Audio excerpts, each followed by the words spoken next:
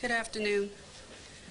I want to start off first by wishing, on behalf of myself and the Houston Police Department, our condolences to the 5 victims of this shooting incident, especially to the family of Mr. Eugene Linsco.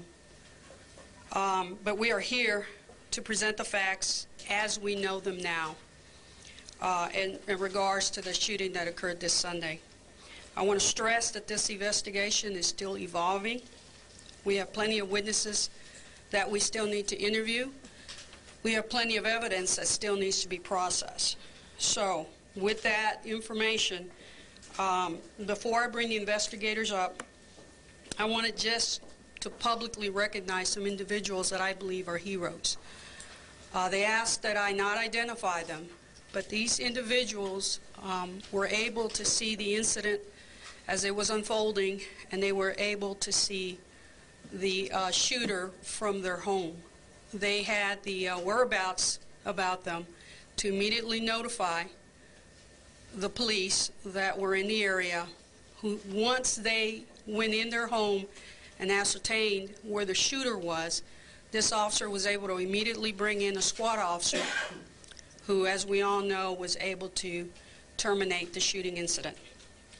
But my hat goes out to these individuals because they made the decision to alert the police as to what was occurring, opened up their homes to allow us to do what we had to do. But in my mind, they are heroes, and they diverted what I believe could have been more casualties. So with that said, I wanted to turn it over now to Lieutenant John McGallion.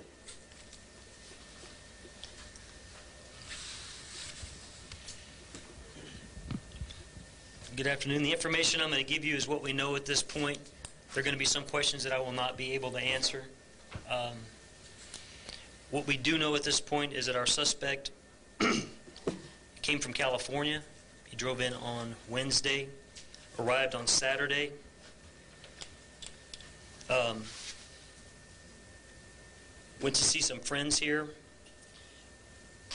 We don't know exactly why he picked the location that he picked.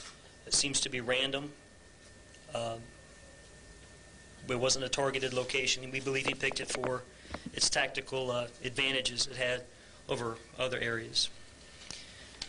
The suspect deliberately went off the radar probably around 4 o'clock. Friends and family were unable to contact him.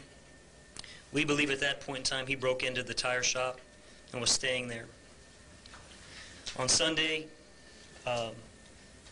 some people that run a car wash business were outside washing cars. The suspect came out of the location. The people that were washing cars didn't know anybody was in there. Nobody was supposed to be in there. He came out, confronted Mr. Linscomb, and shot him once in the neck. Our witnesses ran away for safety. Our suspect then went back into the tire shop, retrieved an AR-15 assault rifle, came out and began shooting at passing cars. He shot at arriving police officers. He struck 2 police officers. He struck several police vehicles. As he was shooting, he struck a line to a gas station next to the tire shop, caught it on fire.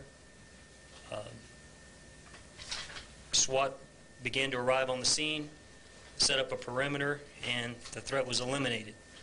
When the shooting first started, there was a gentleman named John Wilson who came out to the scene, who we believed initially could have been a secondary shooter or be involved in this incident somehow. Through the course of our investigation, we were able to eliminate him as a suspect. He's a resident in the area who came out to offer assistance and got outgunned and realized he was in a bad situation, tried to leave, and was shot in the leg by the suspect as he was trying to get to safety. Since that time, we've been able to identify our suspect and do some background investigation on him.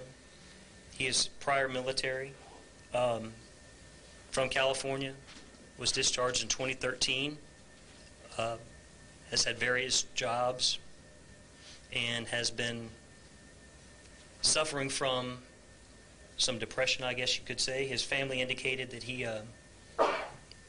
wasn't feeling right, and he left to come here to hang out with his friends and try to find work here. At the scene, we found some random writings on the walls he wrote on paper. Nothing of consequence. There doesn't appear to be any kind of a terrorism link to this or anything like that.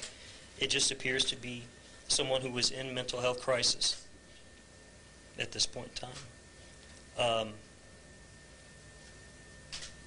We've spoken to all the witnesses that we can locate. I'm sure other witnesses are going to come forward. We've spoken to everyone who was shot that we know of. If there's any other victims, we ask that they come forward. If you have information, please come forward. And I think that's all we have at this point in time. Is there anything that I missed? Any questions for either the lieutenant or the chief? Could you talk about the backpack? How it's a crucial piece of evidence that was seemingly left behind there at the scene. Why and how was that? Chief, do you want to take that one? The backpack was part of the investigation, and it was a controlled detonation that occurred with that backpack. So we, in essence, blew it up.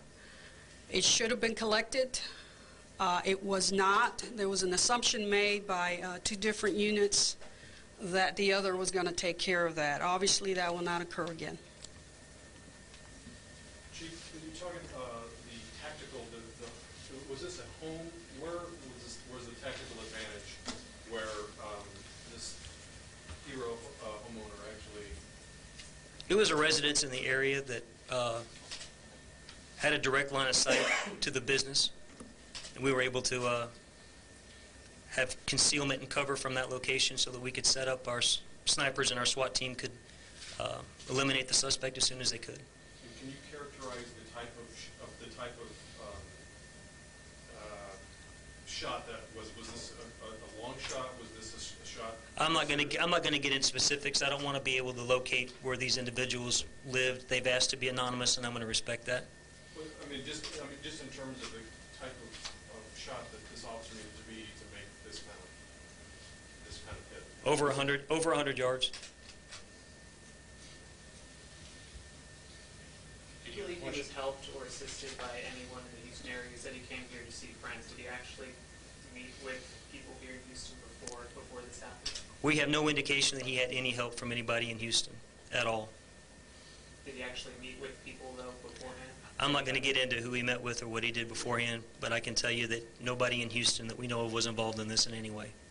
Can you speak to discussion in the neighborhood that perhaps this was a hate crime, somebody targeted because they were Jewish, or any connection that there might have been between the shooter and the initial victim? There was no indication that this was a hate crime. There's also no indication at this point in time that the individual was targeted. It just seems to be a random act at this point. Were you able to find if he had been medically diagnosed with anything, any doctors, or it was just depression from his parents? We haven't been able to verify that through any kind of medical records yet. We're dealing with the military. We haven't been able to find out whether he was seeking professional help or not. This person you mentioned, John Wilson, who, I guess, did he engage with the suspect, or what? The only engagement he had with the suspect is when the suspect shot him. So he was not Did able you to say get he was out trying to help, or what was he doing out there? He was coming out to try to help the police department and didn't think very wisely and made a bad choice and got himself in a bad situation. But he wasn't armed himself. He wasn't armed. Was he armed? Yes, he was armed. But just to be clear, he never got a chance to fire off. That is correct. Did he say anything to the suspect? No, he did not. And then he just showed up. Just showed up. Witnesses we've talked to at that car wash, I'm sure you guys have talked to them as well, said that they heard the suspect shouting slurs about Jews and gays and sinners. Are you guys hearing that as well? I'm not going to get into the specifics of what our witnesses told us. If they told you something, then that's going to be what they have to say. At this point in time, we're not going to release any of that. But you're confident that there is no hate crime element to this at all? No. Can you elaborate on the writings that were found inside? No, I prefer not to at this point in time. Was the suspect seen in that area prior to the shooting? No, he was not seen in the area. We had some people that saw, obviously people washing cars, but no one saw him in the area. We heard reports that he might have been staking out that area for Sunday. No, I don't believe staking out's the proper term. I think he broke into the business on Saturday and stayed in there overnight, is what we're assuming happened. And on Sunday he woke up and did what he did. How Is do it you- John Wilson or Byron Wilson? We have John Wilson. John Wilson. Is it your sense that the guns that you obtained were obtained legally? We're still under investigation at this point in time. Did you recover his vehicle as well? We did. Was there anything inside, any evidence, any insight? We collected everything that was inside. At this point in time, we're processing it, and I prefer not to get into what exactly we found inside of his vehicle. Can you describe the kind of car it was? It was a white vehicle with California license plates on it. Were the weapons legally obtained by? As I stated to him, I do not know. That's still under investigation. Do you know how many rounds were shot during the whole ordeal? That's an excellent question. Our suspect shot 212 rounds. And the police? Met everybody, collectively. 212 rounds. And you guys just one shot, is that right? Police discharged their weapon once. 4 shots from the same shooter. 1 sniper. Some residents were telling me that they saw a suspicious black truck in the neighborhood. Is there a black truck of any kind that's been part of your investigation that you might have noticed? Absolutely not. Not a black truck. Chief, I want to direct this question to you. You talked about the assumption that was made about the backpack being collected and that it shouldn't have happened. What's going to happen to the officers in those 2 units who were involved in trying to get that backpack? Well, first of all, I need to find out exactly why. We detonated it, we destroyed it, but it should have been collected as evidence. And then just find out what happened, why it was left behind. It could have been human error. Regardless, it doesn't need to occur. You actually mentioned that he was off the radar with some of his friends. I'm not sure, what does that mean? Did he have an appointment with them, or what was? He was in phone communication with his friends and family up until 4 o'clock. It's our belief he had the ability to charge his phone, so it wasn't that his phone was dead. We think he took active steps to avoid being contacted. And in your mind, that's just turning off the phone? Is that what? Yeah. Is it up until 4 o'clock? I'm sorry. Is that Saturday or Saturday. is that 4 p.m. Saturday? Yes. Okay. Had he been living at home with his mom? I do not know that. Had he been living at home? With his sister? With his sister in California. In Rancho Cucamonga? Yes. How do you say his name? Dionisio Garza. Lieutenant, you mentioned what John Wilson did was a bad decision. Would you elaborate on what you would like citizens to do in those situations? Yes. Much like the citizens that called us, that allowed us access to their home to eliminate this problem, shelter in place, particularly when we make the announcement to shelter in place, there's a reason. At this point in time, it could have been much, much worse for Mr. Wilson. He put himself in a bad situation. Staying inside and staying safe would have been the prudent thing to do, and that's what we recommend citizens do in something like this, is to stay inside.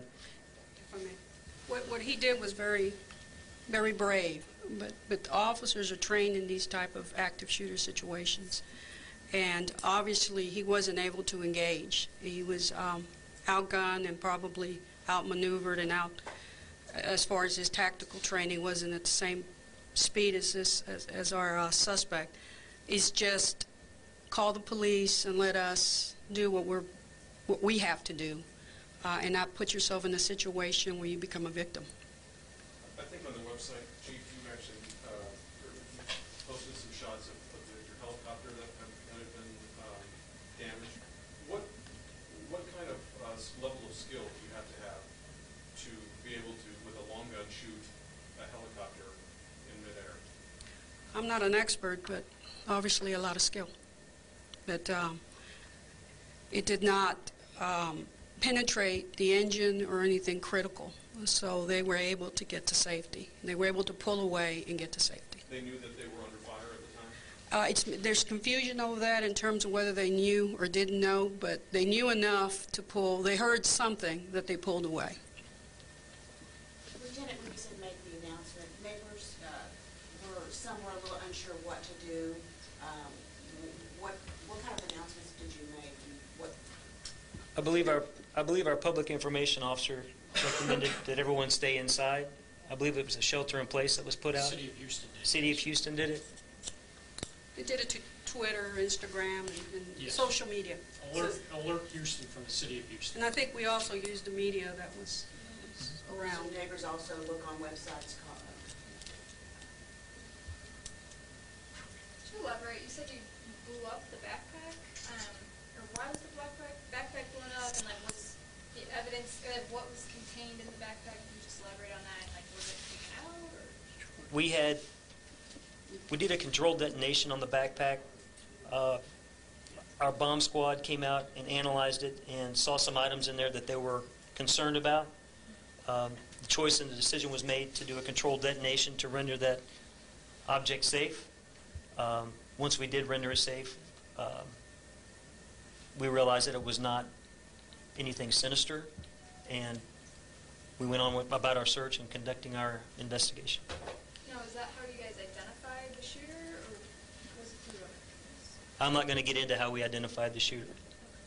Saw ammo in that bag. Can you give us a sense of how much extra ammo he wasn't able to fire off because your officer took, your SWAT team member took that action? I'm not going to get into how much ammunition he had in the vehicle, but it suffices to say after he fired 212 rounds, he was prepared. You mentioned earlier that at this point you don't really know why he picked that specific location. You mentioned something about his technical advantage, if I heard that correctly. Right. We believe that due to his military training and the location, he was able to feel safe in that location. He had access to 3 corners. He was backed up against a fence, so he didn't have to worry about anybody coming in behind him. It was just a location that he felt safe doing this in. And that's the only thing we can surmise at this point in time until something different comes along. That's what we're going to have to go with as far as why he chose that location. There seems to be no rhyme or reason to it. Was all 212 rounds fired from that one, the AR-15, you said? AR-15, there was only one weapon recovered capable of shooting that round at the scene. But we recovered 2. But we recovered 2, a pistol and a rifle. Okay, but all 212 were clearly from the rifle? That's correct. Okay. Lieutenant, could you do a little recap how it started and how long it took for the SWAT member to subdue the subject? Yep. We got our initial call at 10:15 regarding an active shooter. Our officers were dispatched at 10:17. They arrived 5 minutes later. At 11:10, the threat was eliminated.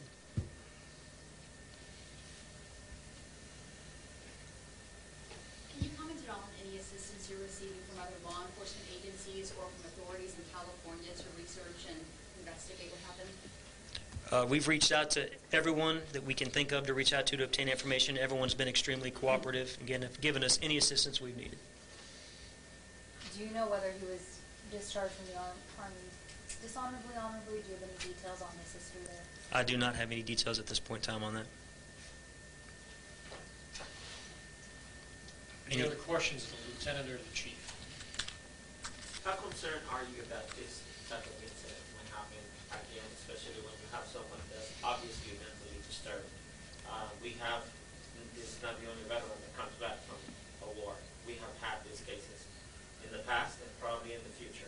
How concerned are you that this is going to happen again? And how can we prevent that? I mean, we don't have anything on the guy after what happened at Sentinel. Well, one of the things that we can do is remain vigilant with our returning veterans and being mindful of the stuff that they've been through and the things that they're having to deal with.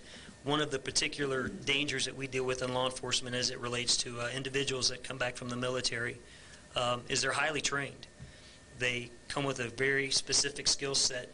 When you have incidents like this, it becomes very dangerous for us. But at the same time, we have to be mindful of the fact that most veterans that come back would never do anything like this. But there's some people that go into mental health crisis that we have to deal with, and it's extremely dangerous to deal with. If I would remind everybody that these kind of incidents go across the country. It's not just in Houston. And we have a video, the city has a video out, which is Run, Hide, and Fight. And as the lieutenant stated, you have to be vigilant. These things do occur, and follow the tips that we're giving you. Run, hide, and fight only as a last resort when you don't have another choice. Thank you, Chief.